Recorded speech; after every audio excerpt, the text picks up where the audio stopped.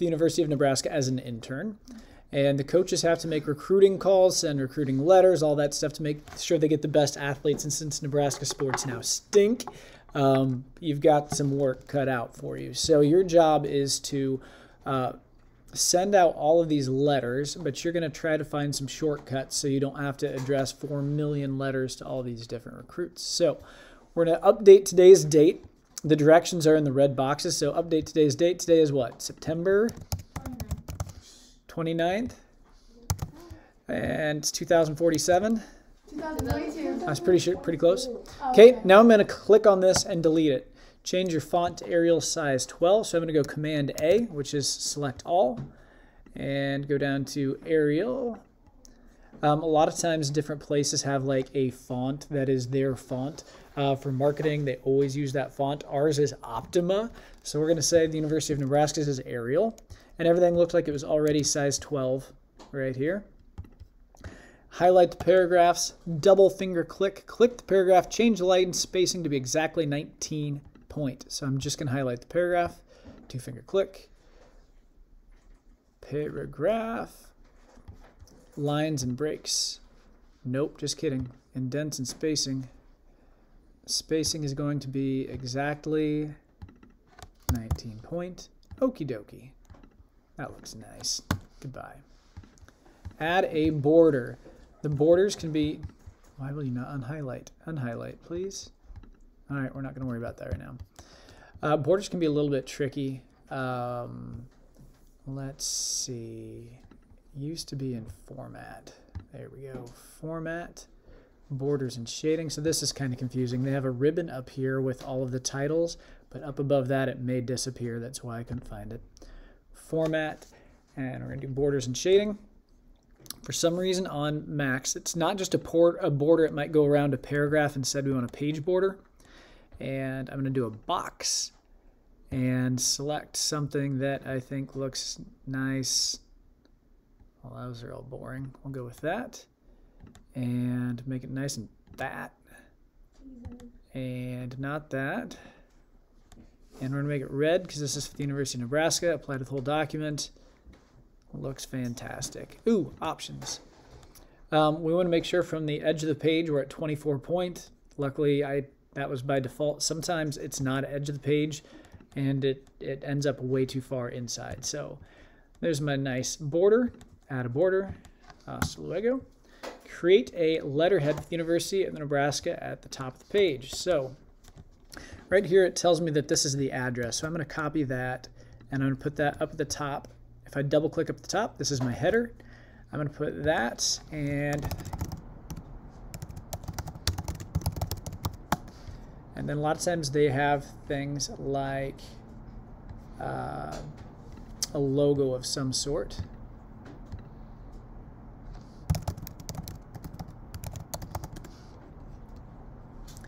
Let's check out the images, find the big red N.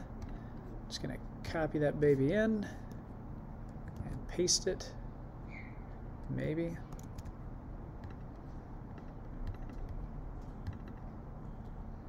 Let's do this. I'm going to paste it down below, and it has a really big outline, so I'm going to crop it, 2-finger click and crop, because otherwise it's going to be too big and everything's going to shift down. Go back up in here and tab over a few times so I can put the N next to it. Click off of it, and I'm going to shrink my N down.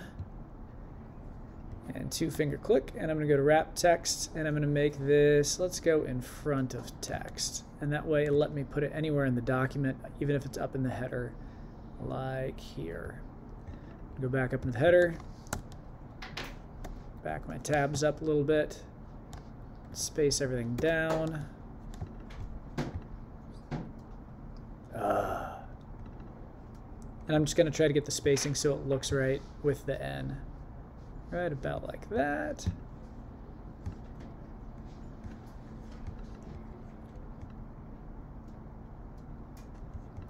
And last thing I'm going to do is I'm going to just insert a horizontal line. So insert, shape, line.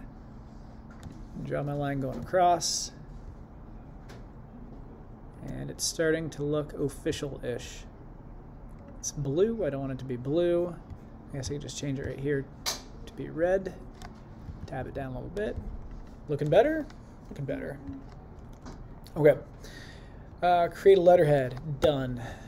Follow the YouTube instructions, which is this, on how to mail merge, save your file, and hand it in. All right. Goodbye. Okay. That's all you have to do so far. Hang in there.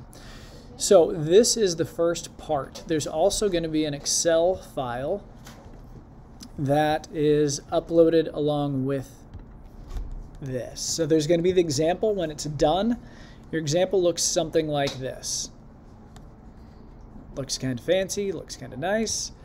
The problem is that we're going to have all these athletes and we're going to send it out to a bunch of people and we want it customized to them, so it's not just dear student, because if you read dear student it doesn't sound very personalized. So if it says dear writer, he feels like, hey, they're writing to me, I must be special, I must be important.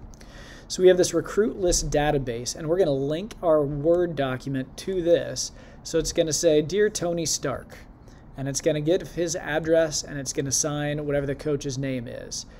So the database is already made. You don't have to do anything with that. What you do have to do is mail merge it in. So here where it says merge athlete first name, instead of just typing Tony and last name Stark, we're going to cheat and we're going to have it bring in everybody automatically. So this is how I'm going to do that.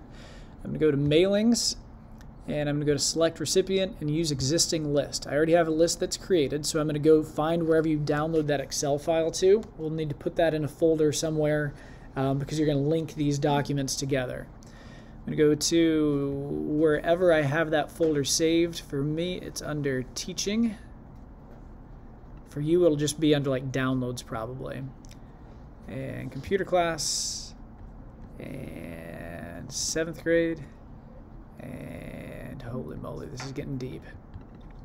So basically, I just have to go find recruit list database and hit open. It's now linked together. Yes, I trust it.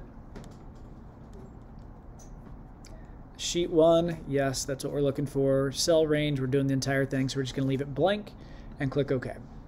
All right. So now instead of merge first name, merge last name, I'm just going to delete both of those. And I'm going to go up to insert merged field, athlete first name, space, space, insert merged field, athlete last name. If I want to preview what it looks like, I click the ABC button and it says Dear Wally West. I want to see the next one. The next one says Dear Tony Stark, Dear Steve Rogers, Dear Alan Scott. It goes through all these superheroes. And so when I hit print, I hit the print button one time and it prints out all of them. Automatically brings them in. Kind of cool. I'm going to unclick the ABC button and then I'm going to insert athlete address. So I go up to insert athlete address, address line 2, insert address line 2. We always want to preview it, make sure there aren't like extra characters, extra spaces, parentheses, things like that. Make sure I deleted everything I'm supposed to.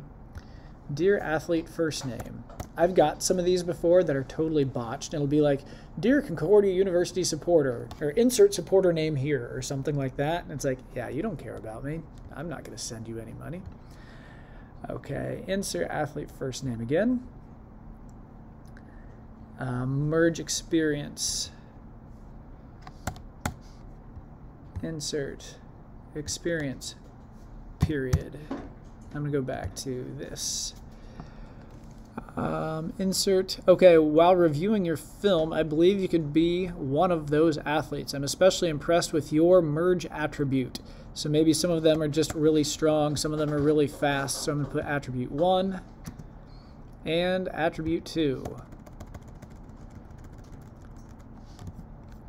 Insert attribute 2. Merge high school. Insert high school. Insert on camp date. So we're going to invite them to a camp. Camp date. Insert camp location. Period. Sincerely, merge coach name. Insert coach name. So what this does is it allows you to be incredibly productive. Okay, there's extra stuff down here, so we're going to have to delete that. There's a second page, so I'm just going to hit backspace enough until that second page deletes. Goodbye, back page. So this is pretty much the assignment done already. So I'm going to click the ABC button and preview it, make sure there aren't any extra characters. I have my date. Dear Stephen, it's been a pleasure to be coaching at Merge Sport Name. Uh-oh, I missed that one. That's going to sound stupid. Insert sport name. Basketball at the University of Nebraska for the last 2 years. In that time, I've had the pleasure of coaching several top-tier athletes and enjoy helping them develop both academically and also as individuals. While reviewing your film, I believe you could be one of those athletes. Does this sound customized? Think about this. If you get a letter that says, I'm especially impressed with your agility and ball sense. San Jose Lutheran is truly blessed to have an athlete of your caliber at the helm. I'm sure you'll be missed. On March 11th, we're hosting a camp where we will be hosting the best of the best from around the country. I believe you would be very competitive in our camp and would like to personally invite you to join us at the Pinnacle Bank Arena. Sincerely, Fred Hoiberg. It seems customized. If I go to the next guy, it's going to tell he's impressed with court awareness and dedication. Next person, attitude and skill. Next person, dedication and speed. And it also customizes the public school or whatever school they go to. So it seems like these letters are all very customized. And then when I'm done, all I have to do is hit merge, hit this button, and it prints all 700 of them or whatever out. And it took me just a couple minutes. So when I'm done with this, I would just go to save as, because I need to save it as something new. Save it with something with your name in it. Don't really care a whole lot about what you name it, but something with your name in it. And the last step then is I'm going to create a new folder. Actually, I'm going to call it with whatever my name is. And I'm going to drag both the database and that letter into the folder. And after they're in the folder, I'm going to go to two-finger click and then compress. What that does is it zips it all together. So this is now one file. So I stuck 2 files in there. That is now one file, and I can download it. And then all I have to do is double-click, and it opens it up as a folder, and I can get the inside of the contents. So I'm going to be uploading this zipped folder, which makes however many files into one file, and then when I download it, I can open it up to be all of those files. Probably a little overwhelmed because there was a lot there. Luckily, this is all on video, and so you can watch it 312 times or however many times you want. But that's the project.